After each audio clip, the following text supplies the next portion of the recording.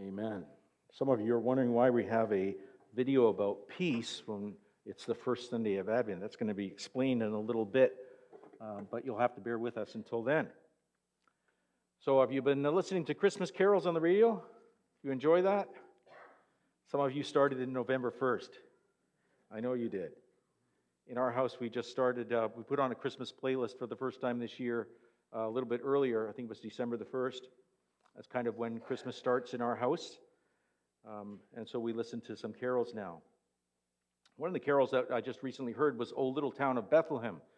We haven't sung that. We're not going to sing that today. We'll sing it another day, I'm sure. But you know the lyrics are, O little town of Bethlehem, how still we see thee lie. Above thy deep and dreamless sleep, the silent stars go by. Yet in thy dark streets shineth the everlasting light. The hopes and fears of all the years are met in thee tonight. O Little Town of Bethlehem was composed by Reverend Phillips Brooks.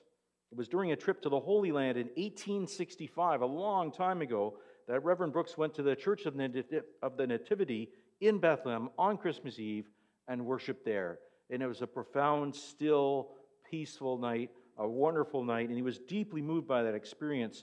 And when he got home to Philadelphia, at some point later on, he wanted the children of his church to sing a special Christmas carol. And so he recalled that peaceful time of worship that he had in Bethlehem, and he wrote down the lyrics to the song in a single night. He gave the copy of the text to his organist, Louis Redner, and requested him to compose a melody that would be easy for the children to sing. And the result is the hymn that we know today as O Little Town of Bethlehem.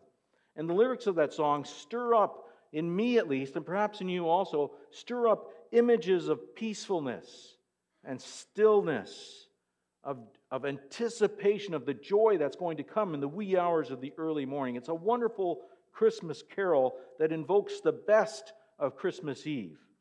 All the best things that we wish Christmas will be. All the things we hope Christmas will be. All the things that we expect Bethlehem was that first Christmas Eve.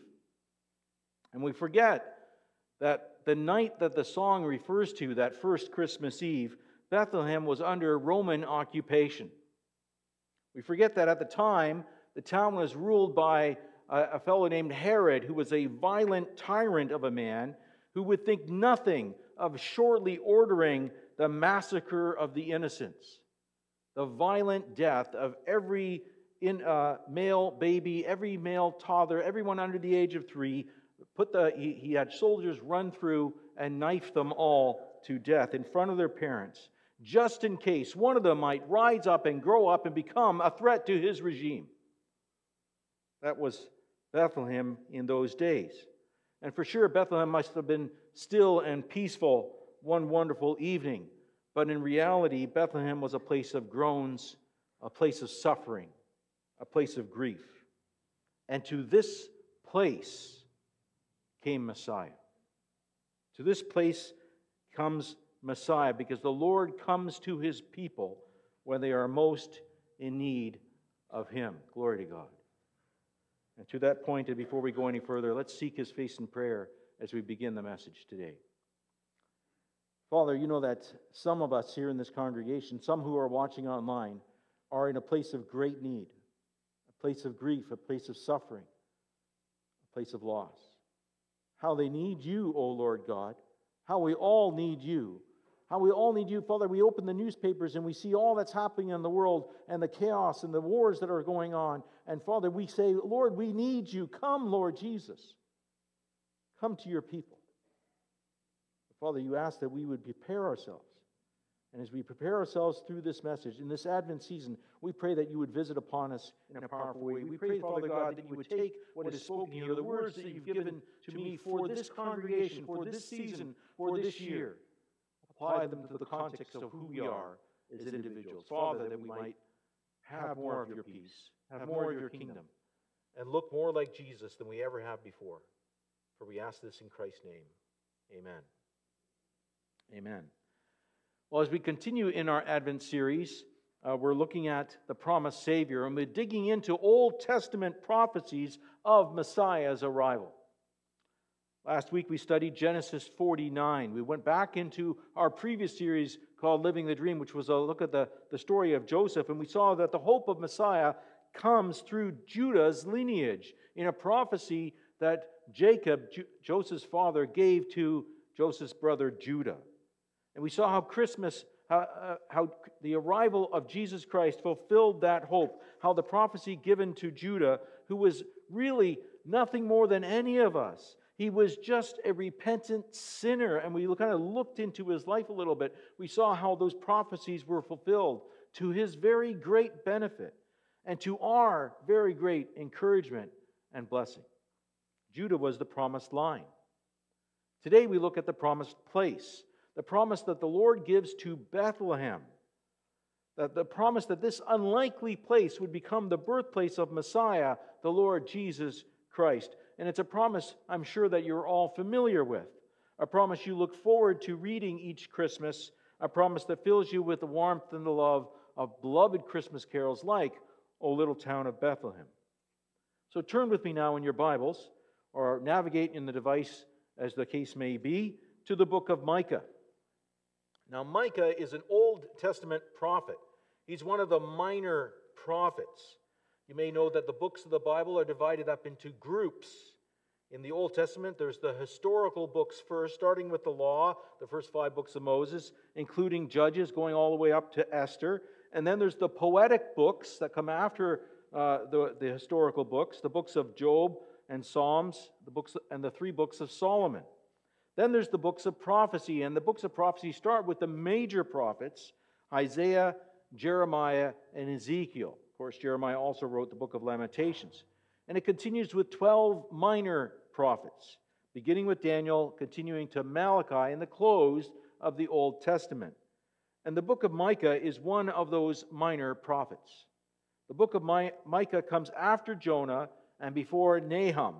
It's in the middle of the minor prophet section, almost at the end of the Old Testament. That's the biblical context in which we find this prophecy. The scriptural context is that Micah, the prophet Micah, was a contemporary of Isaiah.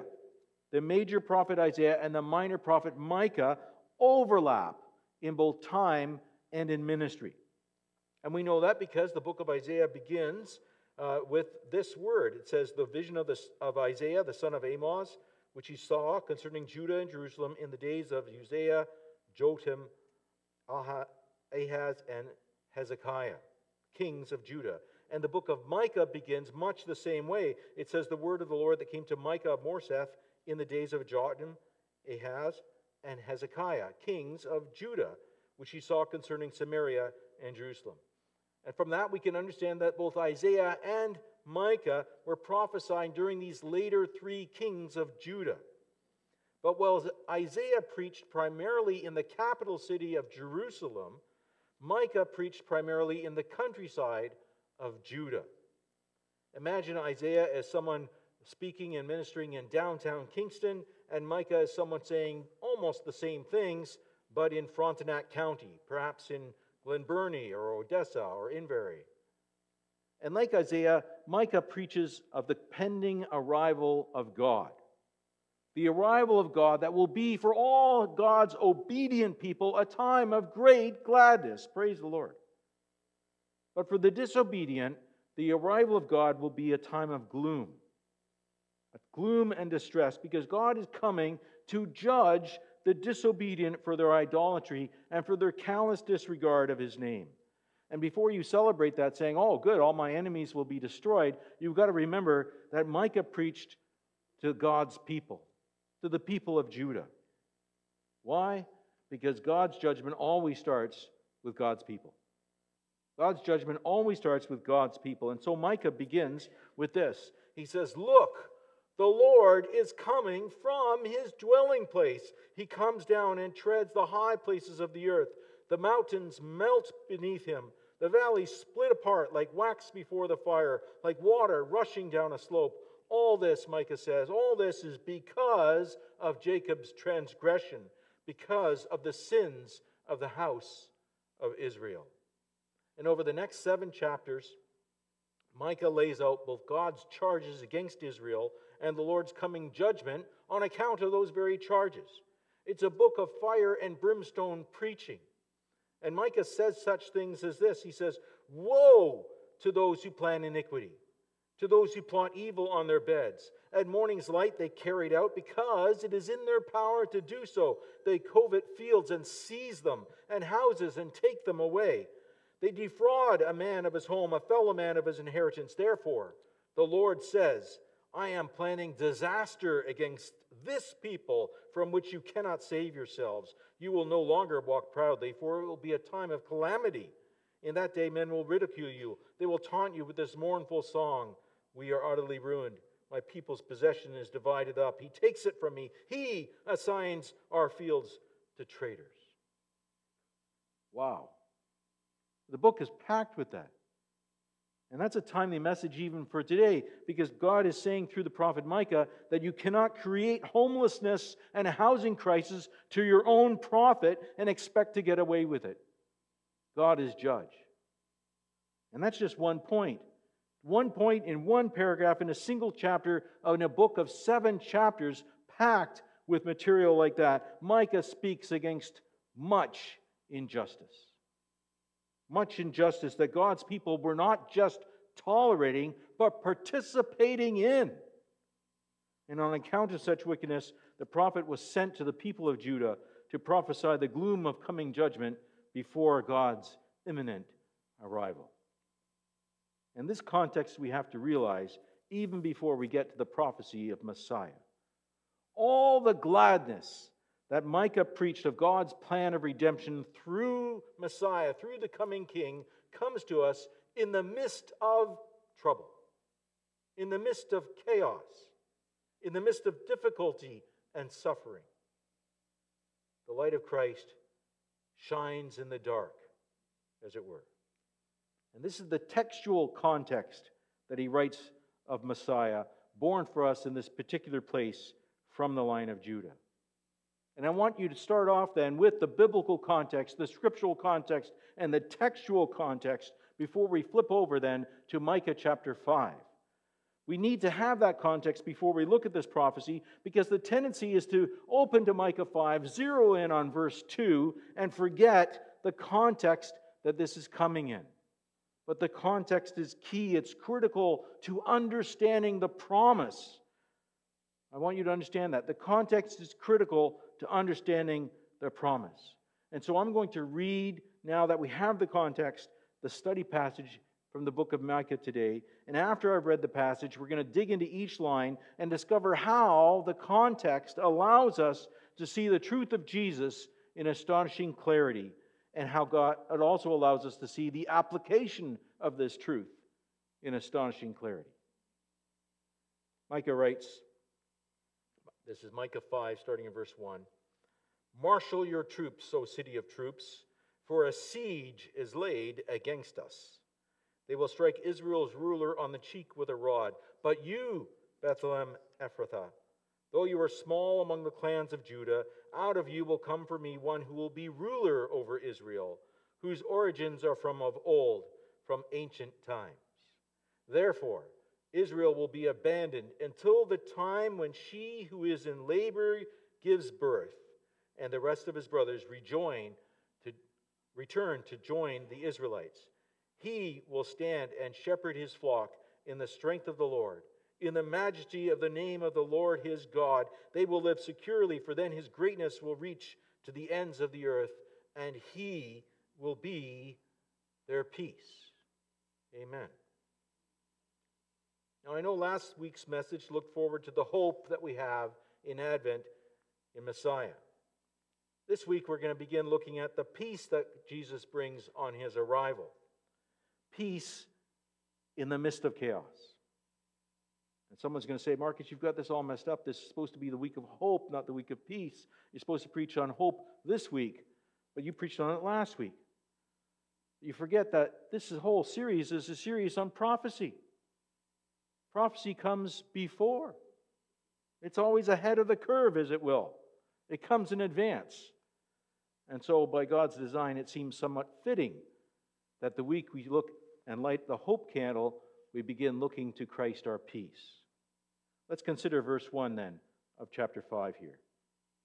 Micah writes and prophesies of a time of war for Jerusalem. The city of troops is Jerusalem, the capital city. And this was going to be a war where the capital city was to be under siege, and a war that Israel would lose. They will strike Israel's ruler on the cheek with a rod. And you know, that's exactly what came to pass. That's exactly what happened. And not in Micah's day, mind you. I want us to understand that. Micah is prophesying this. This comes after the prophecy. Remember that Micah preached during the days of Jotham, Ahaz, and Hezekiah. And it's true that during Hezekiah's reign, the king of Assyria did in fact march up to Jerusalem to take it, and even began a siege. And 2 Kings 18 tells us, though, that in the 4th year of King Hezekiah, Sennacherib, and I'm going to mispronounce a lot of names today, just heads up, okay? So you can giggle to yourself, because I have a terrible time with some of these biblical names. The king of Assyria attacked all the fortified cities of Judah and captured them, it says, 2 Kings 18. Fortunately for those living in that day, in Micah's day, when the king of Assyria got to Jerusalem, Hezekiah wisely sought the counsel of the prophet of the Lord, the prophet living in Jerusalem, and that is the city prophet, Isaiah. And so, having consulted Isaiah, Hezekiah sought the Lord. And subsequently, because Hezekiah sought the Lord, the king of Assyria withdrew. He withdrew because in God's providence, just right then, his own empire came under attack by the Babylonians.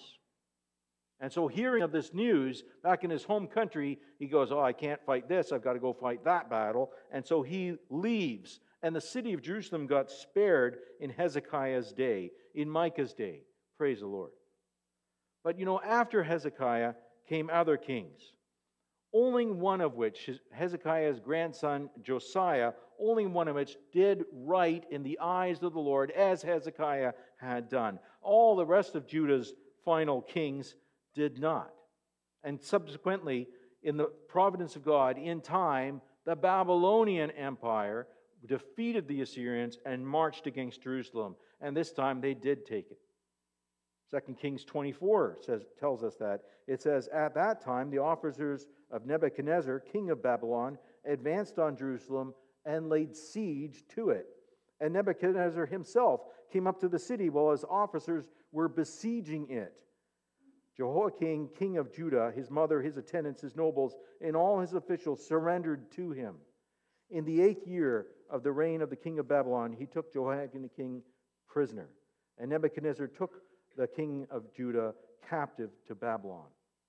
He made Jehoiakim's uncle king in his place, and he changed Jehoiakim's uncle's name to Zedekiah. Zedekiah was a puppet king. He was a ruler only by the grace of Nebuchadnezzar, king of Babylon. And for a while, Zedekiah played along with that because it allowed him certain privileges, you know. To be king even as a puppet, you know, just like Herod was a puppet of Rome, well, it still affords you some privileges. It still allows you to govern to some degree. But Zedekiah didn't like those strings that were attached to him. And in spite of several severe warnings, in spite of all that Isaiah wrote prior, all that Micah wrote prior, and in spite of severe warnings by the prophet of his day, which was Jeremiah, another one of the major prophets, that any rebellion against Nebuchadnezzar is going to fail and be the downfall of all, in spite of all of that, Zedekiah chose foolishly. He chose not to listen to the Lord. And the record goes on to say, now Zedekiah rebelled against the king of Babylon. So in the 9th year of Zedekiah's reign, on the 10th day of the 10th month, Nebuchadnezzar, king of Babylon, marched against Jerusalem with his whole army. He encamped outside the city and built siege works all around it. The city was kept under siege until the 11th year of King Zedekiah. And that year, which scholars tell us was 586 BC, that year the city of Jerusalem fell. Nebuchadnezzar, king of Babylon, took the city. And in judgment of Zedekiah's rebellion, Nebuchadnezzar had Zedekiah watch his sons killed right in front of him, and then had Zedekiah beaten with rods so severely that he went permanently blind. And Zedekiah was bound in shackles and dragged off to Babylon, where he died in imprisonment and pain and poverty. Now we're just one verse into our study passage here, but let us already gain this much then. That heeding God's word that not heeding God's word always leads to a horrible end. Not listening to the Lord leads to an end without redemption. But praise God, heeding his word, listening to God's word, as Hezekiah did, always leads to blessing. Not heeding God's word leads to disaster. Heeding God's word leads to blessing. It leads to redemption. Because if you heed God's word, you will either find the prophecy against you postponed, or in the case of prophecy fulfilled, it becomes prophecy fulfilled to your very great benefit. To your benefit. But ignoring God's word always results in disaster. I want us to hear that. Ignoring God's word always results in disaster. It results in an end without redemption. And Hezekiah, in his day, understood that. He understood that. He heeded prophecy. He avoided disaster. The judgment on Judah got postponed. And his great-grandson, Josiah, also understood that. He also heeded prophecy. He also avoided disaster. And the judgment got postponed yet again. But the kings who came after Josiah did not. And eventually, Zedekiah found himself fulfilling prophecy in the worst way possible. Because this is truth, friends. You're either going to fulfill prophecy in obedience, or you're going to do as Zedekiah did and fulfill prophecy in disobedience. Friends, don't be like Zedekiah. Don't be like Zedekiah. It was a disaster for him. By the way, did you know that Zedekiah was the last king of Judah? The last king of the last part of Israel to fall. And that's why it was so significant that when Christ came, they crowned him king of the Jews. Christ picked up where Zedekiah left off. And it's interesting, too, then, that Christ also was beaten with a rod, just as the previous king had been, because Christ picked up where Zedekiah left off. Matthew writes that when the Roman soldiers were tormenting Jesus, they twisted together a crown of thorns and set it on his head. They put a staff in his right hand and knelt in front of him and mocked him. "Hail, King of the Jews," they said. They spit on him and took the staff and struck him on the head again and again. Jesus fulfilled Micah's prophecy also. But I want us to see this. Unlike Zedekiah, Christ was obedient. Christ was sinless. He was obedient to God the Father without fault, and therefore the prophecy that Jesus endured was redeemed. It was redeemed. Peter writes, when they hurled their insults at him, at Jesus, he did not retaliate. When he suffered, he made no threats. Instead, he entrusted himself to him who judges rightly. He himself bore our sins in his body on the tree, so that we might die to sin and live for righteousness. By his wounds you are healed. By his wounds you are. Jesus' suffering was not without redemption. He was raised from the dead himself. He ever lives at the right hand of God the Father in heaven, in glory. But his suffering became the redemption not just for himself, but redemption for all of us. It's the means of our redemption, the means of our healing, and glory to God. For the joy set before him, Jesus endured the cross. For the joy set before him, Jesus fulfilled prophecy in obedience. Not as Zedekiah had done, who fulfilled prophecy in disobedience. Consider that. Now, time is going to fail us. We've got to go on to verse 2 here. Verse 2. And this is really, all of that, so to speak, is the context. Here we now get to the meat of it. But you, Bethlehem Ephrathah, though you are small among the clans of Judah, out of you will come for me. You might want to underline that if you have a paper ball. Will come for me one who will be ruler over Israel, whose origins are from old, from ancient times. And this, verse 2 here, is the beloved prophecy of Bethlehem, the prophecy that all God's people then look back on. It's the prophecy that New Testament Scripture says was fulfilled by Jesus Christ to the letter. Matthew 2 says, when he, that's Herod, had called together all the chief priests and teachers of the law, he asked them where Christ would be born. And they answer very confidently. They say, in Bethlehem in Judea, they replied, for this is what the prophet has written. And then they quote Micah 2, but you, Bethlehem, in the land of Judah, are by no means least among the rulers of Judah, for out of you will come a ruler who will be shepherd of my people Israel. Amen. The story of God with us, the story of Emmanuel, of God living among his creation, begins in Bethlehem, just as it was prophesied. Now, I often wonder, why, Lord? Why Bethlehem? I mean, there's lots of places in Judah. There's lots of places in Israel. Why that particular place? Of all the places you could pick, why that place? Why didn't you pick some other? Why didn't you pick Capernaum, where Jesus would base his ministry? Why didn't you pick Jerusalem, the capital city? Why that place? Well, it's interesting, isn't it, that the first time we read of Bethlehem, we read of it in Genesis. It's actually part of the story, if you will, of Jacob, father of Joseph.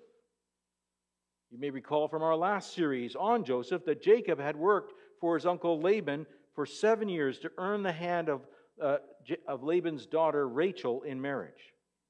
Now, Jacob wound up with 4 wives, but he only sought this first one. And he really only ever loved that first one, Rachel. Through his wives, Jacob had 12 sons, but Rachel only bore Jacob 2 of those sons. The first was Joseph, and many, many years later, Rachel gave birth to Benjamin. Genesis 35 tells us the story. It says, then Jacob and his family moved on from Bethel. While they were still some distance from Ephrath, Rachel began to give birth and had great difficulty. And as she was having great difficulty in childbirth, the midwife said to her, don't be afraid, for you have another son. As she breathed her last, for she was dying, she named her son Ben-Oni, but his father named him Benjamin. So Rachel died and was buried on the way to Ephrath, that is Bethlehem. Over her tomb, Jacob set up a pillar, and to this day that pillar marks Rachel's tomb. Friends, I want us to understand this. Bethlehem as a place did not exist until Rachel died. Until Rachel died. Prior to her death, that place was just a point, a random point along the road to Ephrath, the place they were going. But when she died, her burial site became known as Bethlehem, because the pillar that Jacob set up would become a mile marker. And on the way to Ephrath, you're going to come across this pillar. Everybody talks about the pillar on the way to Ephrath. And it's not far from Ephrath. It's not far from that place. And so it becomes a stopping place. And the stopping place becomes a town. And we can know then that Bethlehem was born in tears. Bethlehem as a place was born in tears. It was a place of suffering. It was a place of loss. It was a place of grief. And at the same time, as it was born in tears and suffering and grief and Rachel's death, it was also a place of redemption, because it was there that Benjamin was born at that exact moment. At that exact moment, as Rachel died, a son was given. Praise the Lord. And these intertwined ideas of suffering and grief and loss and redemption, these twin themes that mark the life of Jesus Christ, marked Bethlehem from the start, from the very beginning. And maybe that's a clue as to why the Lord chose that particular place. There were other clues. Did you know the Bethlehem story includes one of Israel's judges? After Moses, after Joshua, during the time of the judges, when Israel had no king, Ibzan of Bethlehem led Israel. Scripture tells us that he was a very unusual judge, because it says he had 30 sons and 30 daughters. He gave his daughters away in marriage. Underline this again in your Bibles if you have one. to those outside his clan. To those outside his clan. To include others in his family. And for his sons, he brought in 30 young women as wives from outside his clan. Ibzan led Israel 7 years. Then Ibzan died and was buried in Bethlehem. And that doesn't tell us a whole lot, but it tells us something. It tells us that Bethlehem was a place of deliverance because a judge rose from there. And it tells us that Bethlehem became a place of blessing for others, outsiders, if you will. Bethlehem's story also includes the story of Ruth the Moabitess. Ruth married one of Naomi's sons. Naomi was a Hebrew, or was a Moabitess, or was from Moab. And she married the son of Bethlehem. Ruth wound up traveling to Bethlehem after her husband died. And the book bearing her name tells us how Ruth met Boaz of Bethlehem, who redeemed Naomi's inheritance. Naomi was, in fact, a Hebrew. And Boaz redeemed Naomi's inheritance. And that's something. It tells us again that Bethlehem is a place of redemption. And through Ruth, Boaz becomes the great-grandfather of King David, who led a united Israel to victory over all their enemies. Now, these are just clues. We don't know the full reasoning. God doesn't tell us the full reasoning, and it's undoubtedly far beyond our understanding. We don't know exactly why he chose this place, but we certainly have a clue here in knowing that the story of Bethlehem is the story of suffering, but also the story of blessing, also the story of redemption, also the story of deliverance. And all of it points to Jesus Christ, our deliverer. Points to Jesus Christ, our Savior. Jesus Christ who redeems us. Jesus Christ who is born in Bethlehem in answer to prophecy. Now, you know, the prophecy that Micah gives us doesn't end in verse 2. He goes on to say that Israel will not have leadership until the time when she who is in labor gives birth, and the rest of his brothers return to join the Israelites.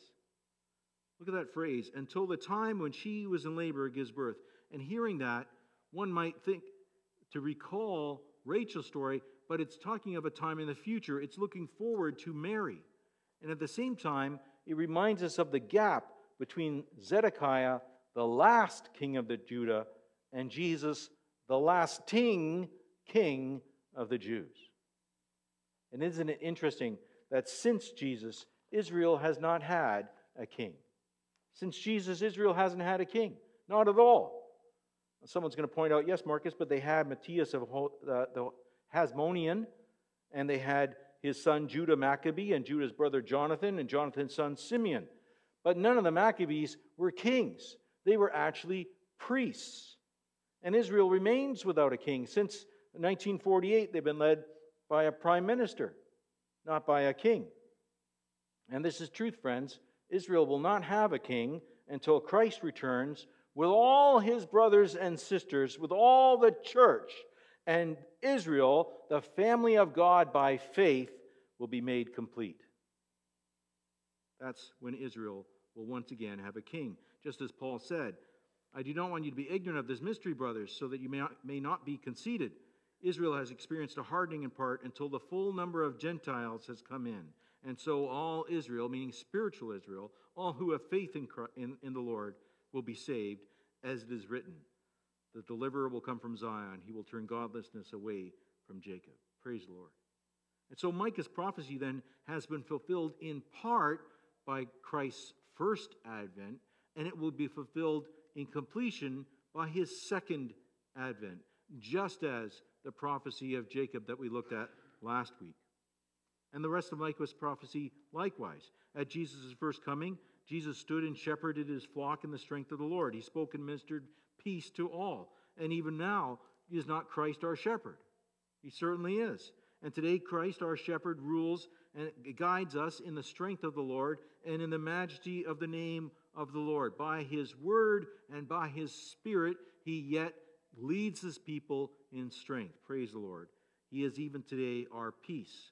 In fact, the New Testament specifically tells us that in black and white text. In Ephesians, it says, for he himself, meaning Jesus, is our peace, who has made both Jew and Gentile into one church, has destroyed the barrier, the dividing wall of hostility, by abolishing in his flesh the law with its commandments and regulations. And consequently, we are no longer foreigners and aliens to the people of God, but we are now fellow citizens with God's people, members of God's household. That's why the blessing of Abraham has come to us.